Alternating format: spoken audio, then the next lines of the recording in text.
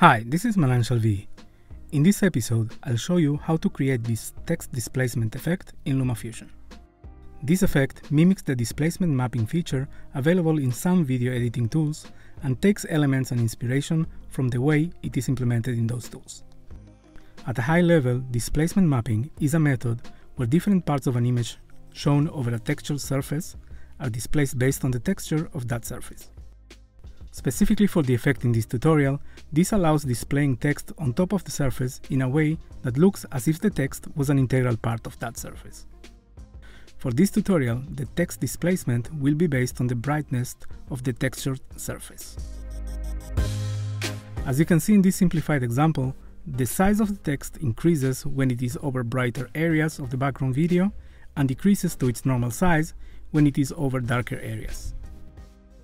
Let's jump into LumaFusion and I will explain how the method works as we go. We start with a new LumaFusion project already having the video that will be used as a background placed in the timeline. We are going to use the ripples in the water to displace the text. Add a title above the background video. Expand it so it has the same duration as the background video below it. Edit the text and go to the title tab if you're not already there. Write the text of your choice, don't make it too long.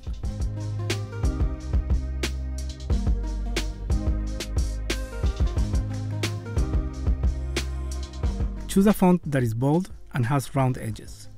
Arial Round Empty Bold works great for this example. Keep the text centered in the middle of the screen.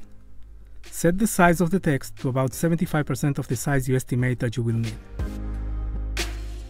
I'm using size 190. The face color of the text should be white with 100% opacity.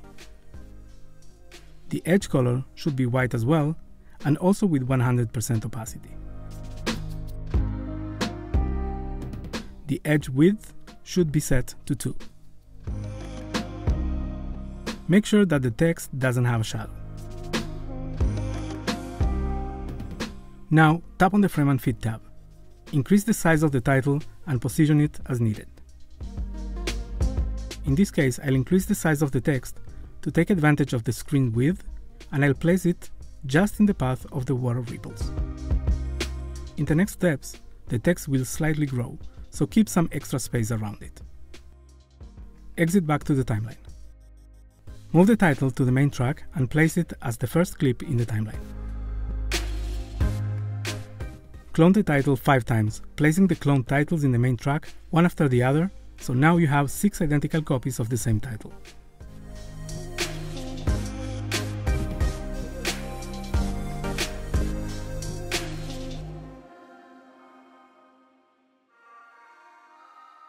We'll call the first of the 6 titles the baseline. It has a special meaning that I will explain later on. For now, color tag the baseline title yellow to make it easier to spot. Edit the title next to the baseline and tap on the title tab if you're not already there. Change the edge width from 2 to 3. Exit back to the timeline. One after the other, edit the remaining 4 titles, changing the edge width to 4, 5, 6, and 7 correspondingly.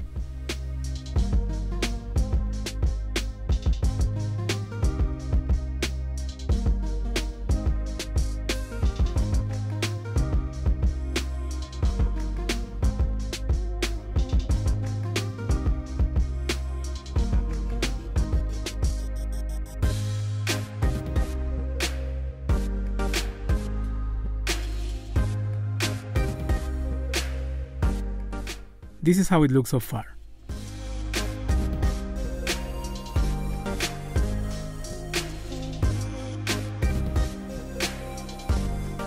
Now let's define the displacement map, which is the textured surface that will affect the displacement of the text. LumaFusion doesn't natively support displacement mapping, so we'll need to get a bit creative. Place the background video situated at the end of the timeline, right above the last title.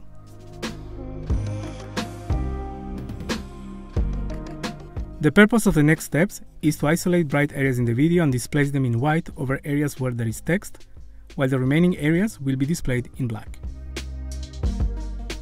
Edit the background video. Tap on the Frame and Fit tab.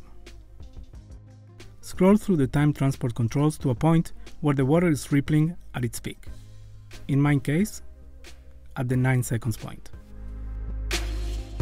Now change the blend mode from normal to silhouette luma.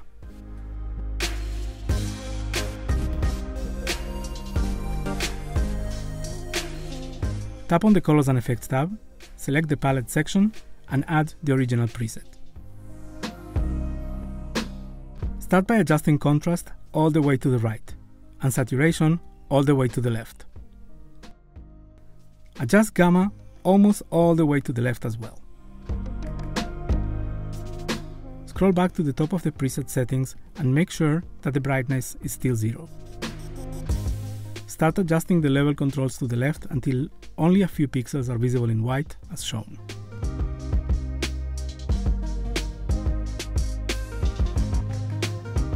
Increase the brightness to a point where if you play the video, some parts of the text are identifiable. In my case, I'll be setting brightness to 0.35 and this is how it looks.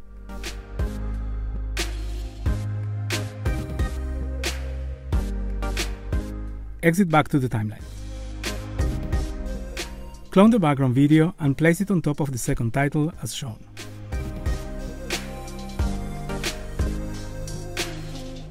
Edit the background video you just cloned. As before, scroll through the time transport controls to a point where the water is rippling at its peak. Select the same point in time that you selected previously. Increase the brightness to the point where, if you play the video, most parts of the text show, but not all of them.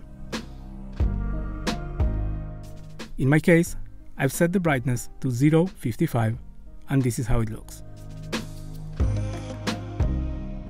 So the brightness range goes from 0.55 in the second title to 0.35 in the sixth and last title. Keep this brightness range in mind. Exit back to the timeline. Clone the copy of the background video you just edited and place it on top of the third title. Edit the background video you just cloned. Decrease the brightness, making sure that it is within the brightness range established earlier, meaning less than the brightness of the previous background video, that was set to 0.55, but more than the last clip in the timeline, that was set to 0.35. I'll set the brightness to 0.50. Repeat the process for the remaining two titles. I'll be setting the brightness to 0.45 and 0.40 correspondingly.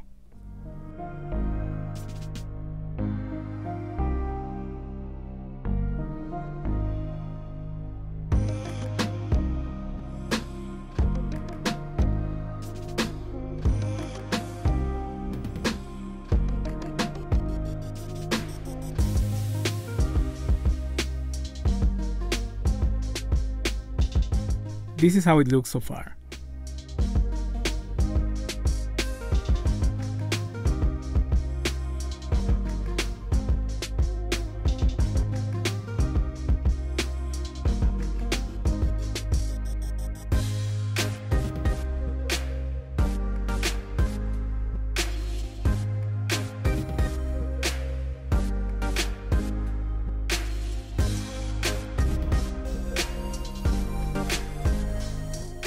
Export the project.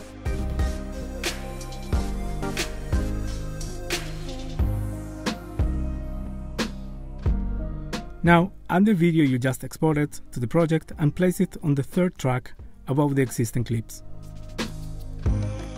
Cut the newly added video using the existing clips as a reference. Notice that the first cut is identical to the baseline.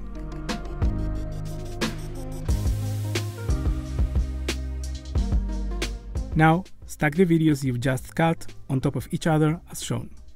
The first video, which contains the baseline, on the first track, the second video on the second track, and so on until you have 6 videos stacked, with the last video being on the topmost track. At this moment, the topmost video is the only video that is visible.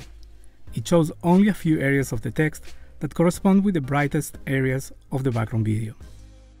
The text on the topmost video also has the biggest edge size, making it the thicker text and the biggest text size. Going down the stack, each clip adds less brighter areas, meaning additional parts of the text, but with a smaller text size. In the next steps, all the videos in the stack will be merged. The video at the bottom, the baseline, shows the full text, using the smallest text size. This will ensure that parts of the text not displayed by any of the videos above it will still be displayed, and there will be no holes in the text. Now let's start merging the videos. Edit the video in the topmost track, and change the blend mode to screen.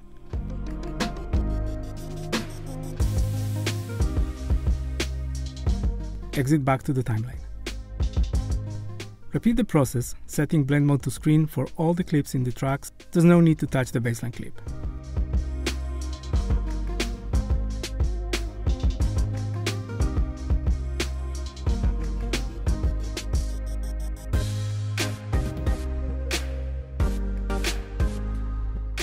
This is how it looks after the merge. At this point, you can already see how the fluctuations in the text correspond to the rippling motion of the water in the background video. Before continuing, I would recommend making a copy of the project in case you need to get back to adjust brightness levels in any of the clips. Delete all the clips in the timeline besides the stack of merged videos.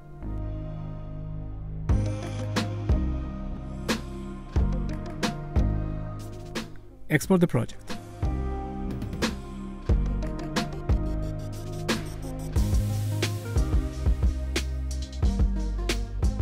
Create a new LumaFusion project. Add the original background video. Add the video containing the merged text that you just exported just above it. Edit the video containing the text. Change the blend mode to screen. Add the Gaussian 5 effect and reduce the radius to 2. This will help softening some of the rough edges of the text. Exit back to the timeline. Clone the background video and place it on the third track just above the text. Edit the video you just cloned and change the blend mode to darken.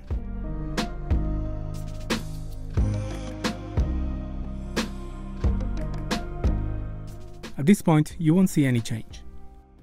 Exit back to the timeline. Now, edit the background video in the main track. Tap on the Colors and Effects tab and add the original preset.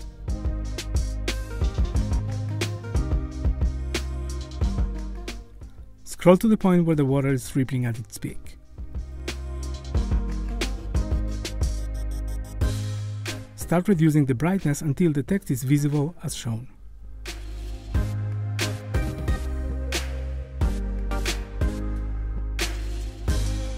Exit back to the timeline, and we are done.